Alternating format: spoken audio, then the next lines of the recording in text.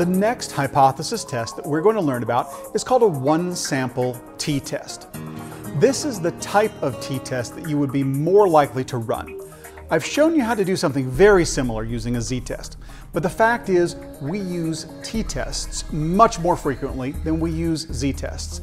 And that is because in the real world, it is highly unlikely that we know the standard deviation of the population.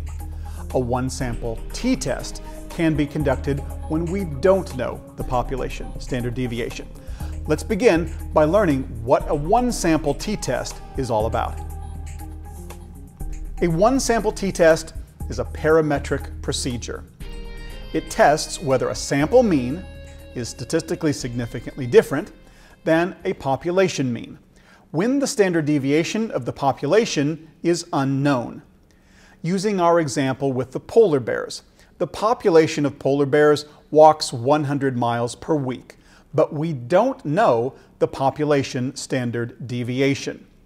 We have randomly selected a sample of polar bears that were given caffeine, and at the end of this study, they walked an average of 150 miles per week.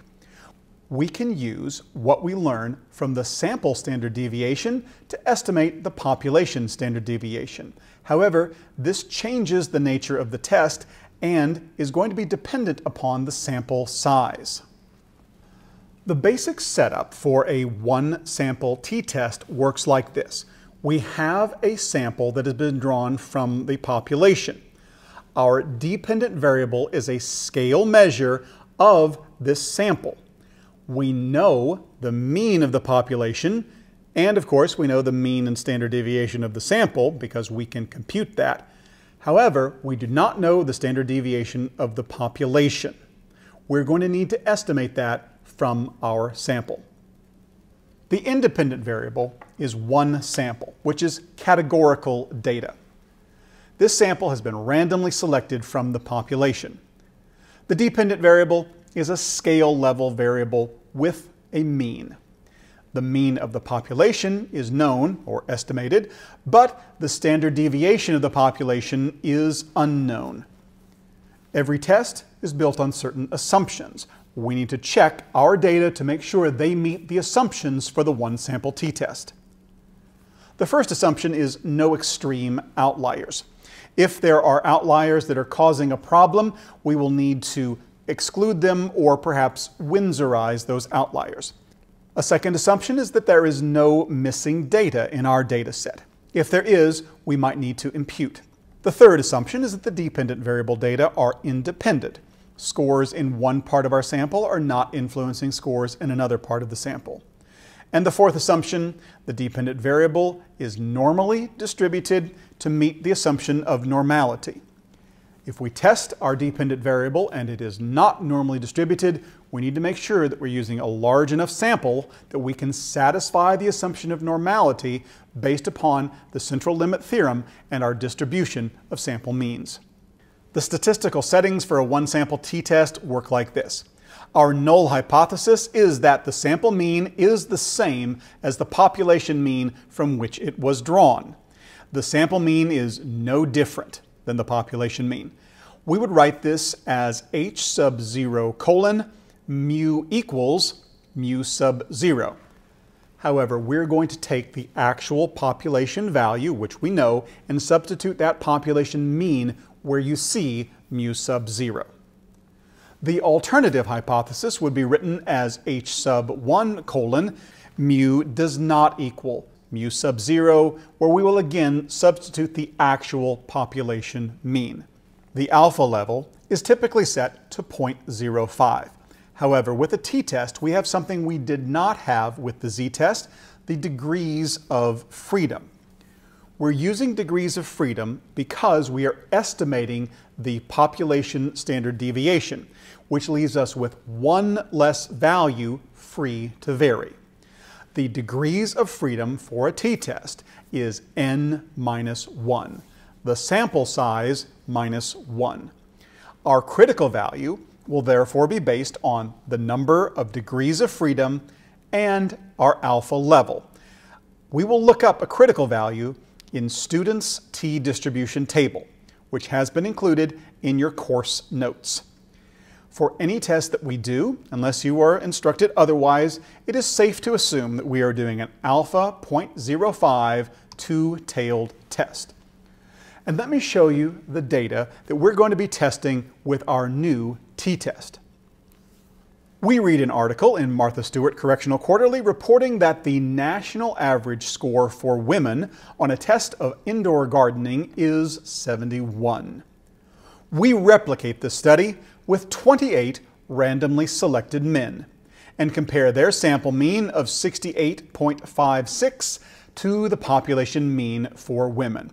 We are going to begin with a null hypothesis that the men's mean is actually 71. That although it does look slightly different, it does not in fact differ from the population mean of 71. We are now going to walk through the first 3 steps of hypothesis testing. This will allow us to set up our test. Then we're going to learn how to do this test using statistical software. Step number 1 is to select the appropriate statistic.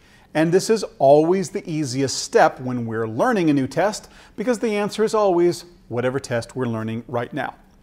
Given what you know about our data, what test are you going to select for this example? We will use a one-sample t-test. Step number 2 is to select the null and alternative hypothesis. Our null hypothesis will be h sub 0 colon mu equals 71. Where did that 71 come from? That is the mean of the population. I have simply plugged in that value for our null hypothesis.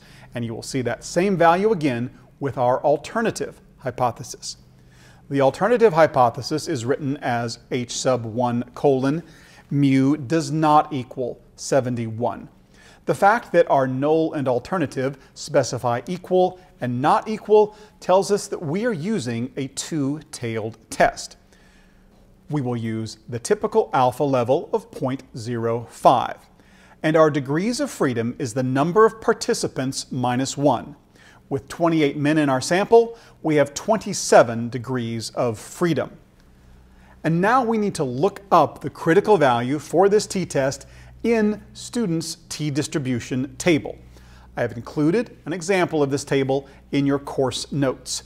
You can also find the same kind of table all over the internet if you need to look for one.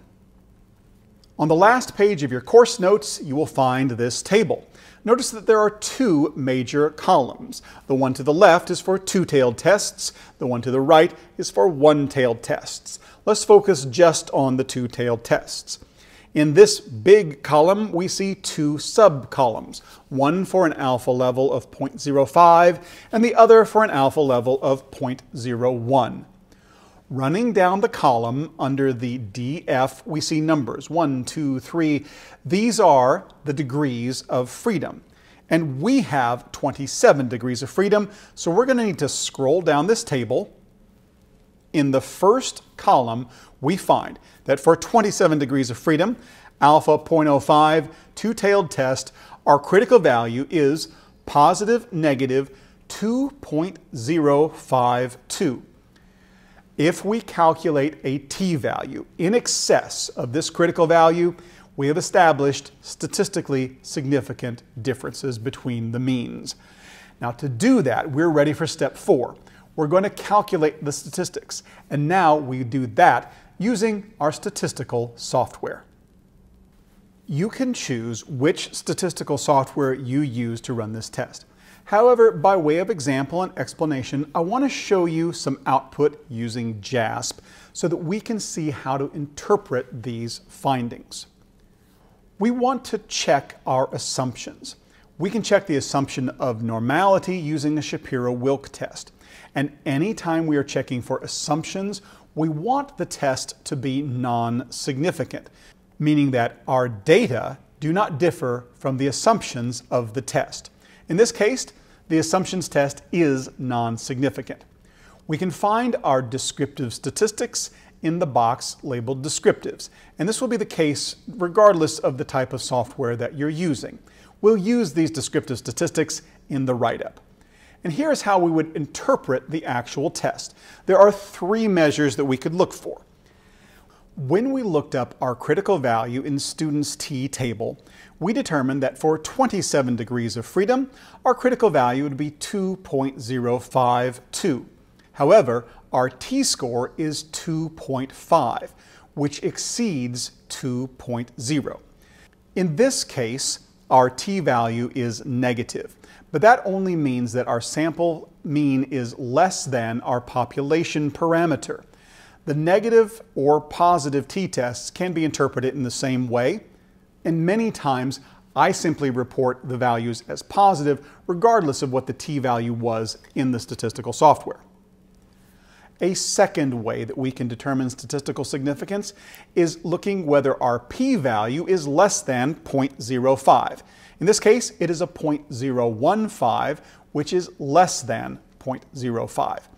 And we can look for the confidence interval around the mean difference to see that both values are negative. They're both on the same side of 0. Our confidence interval does not include 0. If one value was positive and the other was negative, that confidence interval would include 0. All three of these findings tell us exactly the same thing. This is a statistically significant t-test. And here is an example of how we might write up our findings in APA style. A one-sample t-test was conducted to determine whether men score differently than women on a test of indoor gardening, the population mean being 71. The mean scores for men were 68.56 with a standard deviation of 4.98, were statistically significantly lower than for women.